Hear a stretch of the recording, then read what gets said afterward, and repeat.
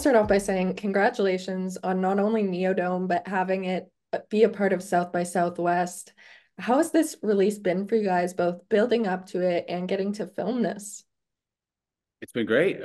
Yeah, I mean, it was this kind of thing we just did as a group of friends and out in the desert, not knowing, if it would ever find a home. But now they're talking TV pilot. Now they're trying to get some dough, I guess, and maybe we can make a bunch of episodes of this thing, which is fun, because there's so much of this stuff is so abstract, and somebody has an idea, and then now maybe we got wheels.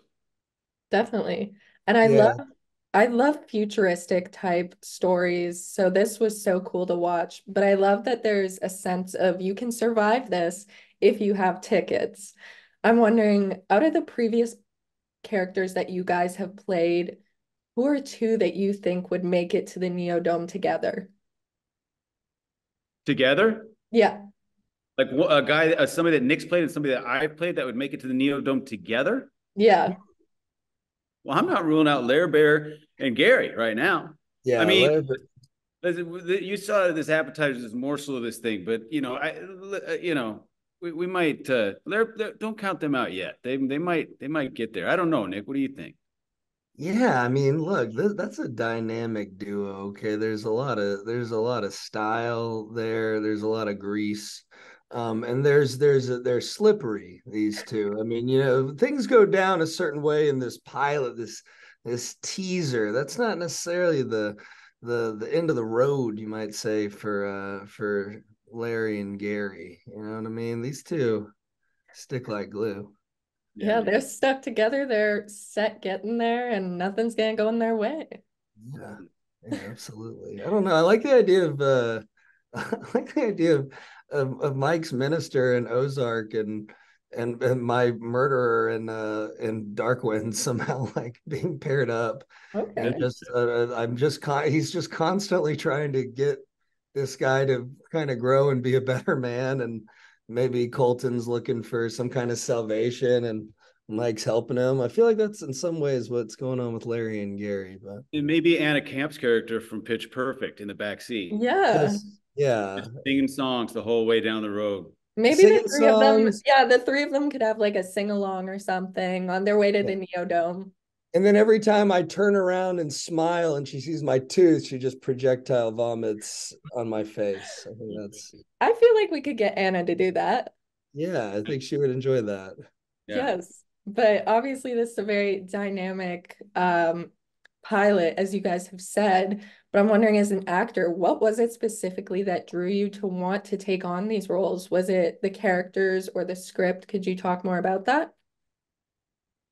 Well, the big marquee thing for me was to get to work and play around with my friends who we all came up together, and now we get to kind of actually go out and do this, that was the most fun thing to me. But also the characters are like comic book characters to me. And so, they're so big, and but you don't want to ever play them big. You want to always ground it in reality, but yeah, it's just they're like superheroes almost, and it's like a superhero world. It's like it's a strange place that the Pfeffer brothers have built, and so it was great to get to put on those, that kind of costume for a couple days.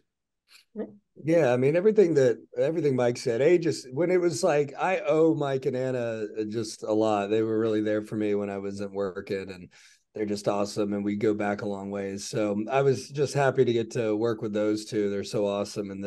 But the script reads great. I mean, I just love the rhythm of the script. And for me, this character, I was like, I just saw this really gross, ugly guy, and I was like, oh, this will be fun. Like, and Mike's very right. Any young actors out there, you don't want to play him big. I might have done that though. So no, but No. I got Larry in my head and I was like, this is a blast. So and then they were nice enough to let me act like a maniac and I guess it worked. You can cut around it well enough. So that's good. I will be honest, you did scare me a bit when I first saw you on the screen. I was Yeah. unprepared for that duo.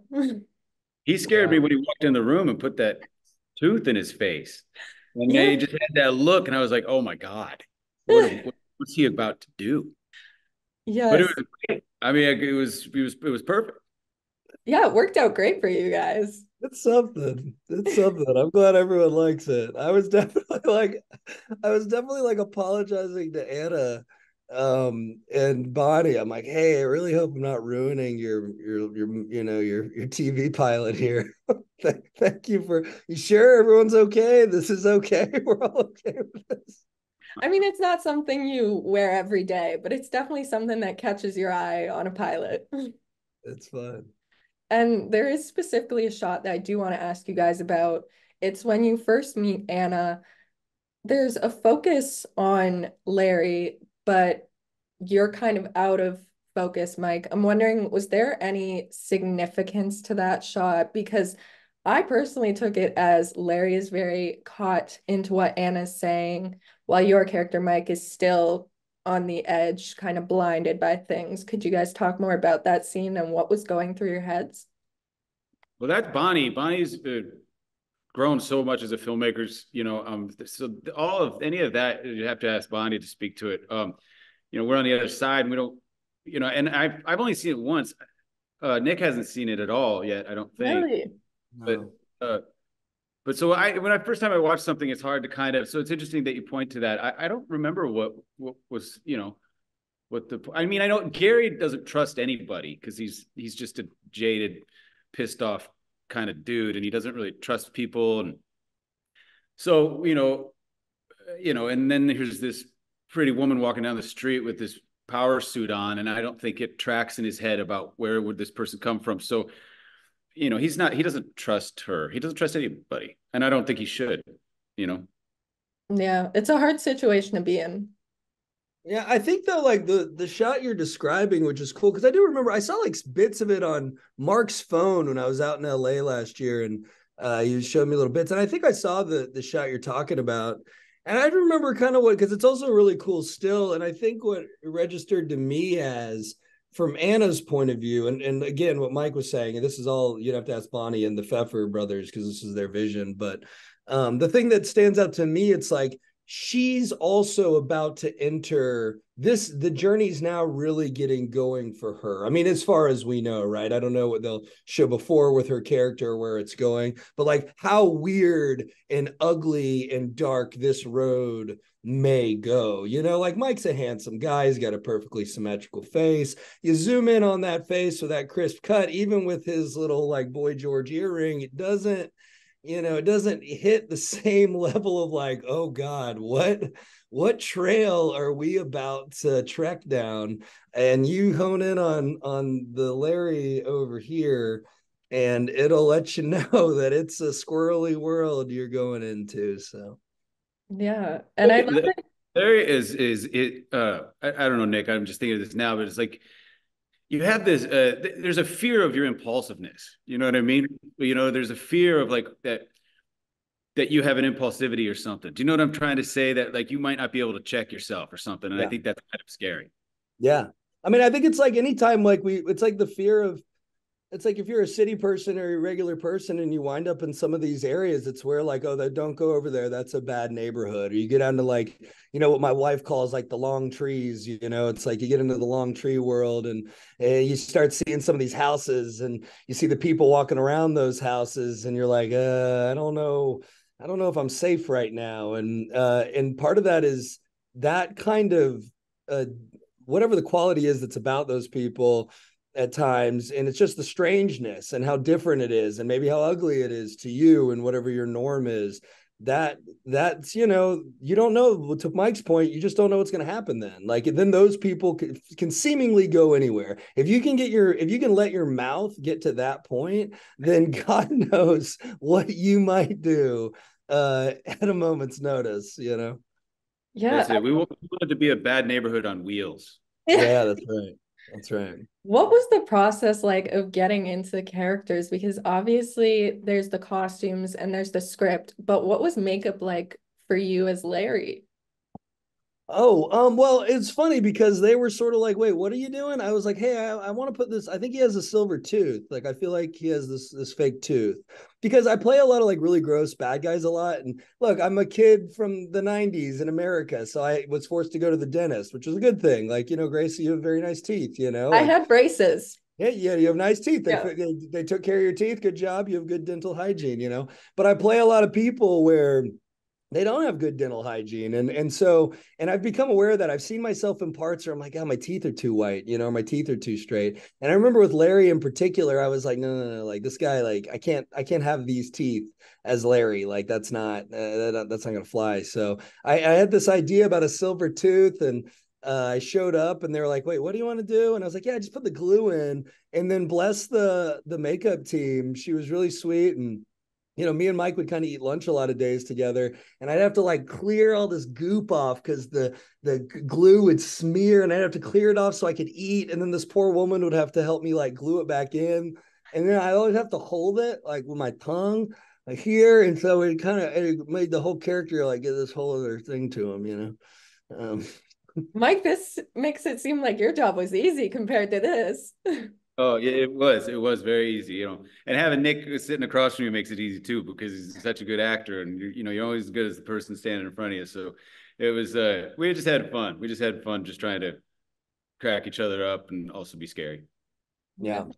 I love how much passion and friendship is put into this, but I'm wondering, do you guys have a most memorable moment from filming this? Well, Nick brought it up in a different interview. To me, it would be as we were running out of light on the last day of the shoot, and we were doing a bunch of effects stuff, and the car is not working, and we're like laying in the in the sand, just looking at each other, like kind of laughing, and there's like weird desert insects slash scorpions type things that are starting to kind of crawl out and getting closer and closer to us. Uh, that was a little existential for a second. Yeah, I don't do well with things like that, so props to you guys.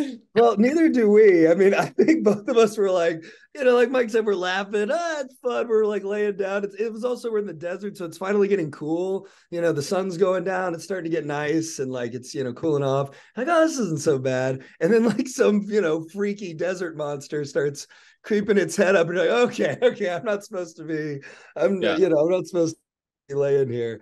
But it was just so fun. Like I just, I really love Mike and Anna and Bonnie, and like we go so far back. So there was a couple of moments where like the light was hitting them really nice, and I would just kind of look, and I'm in my weird zone, but I would just kind of take them in, and it would take me back in this weird memory train back to when I would like walk their dog when they'd be out of town, or I used to be Mike's personal trainer way back in the day, and now I'm looking at these guys with the light hitting them, and it was just this weird time warp, and that happened a couple of times. I don't remember the specific moment, but it was nice. It's one of those things where like your memory gets jogged, and it was just cool. It was a nice moment.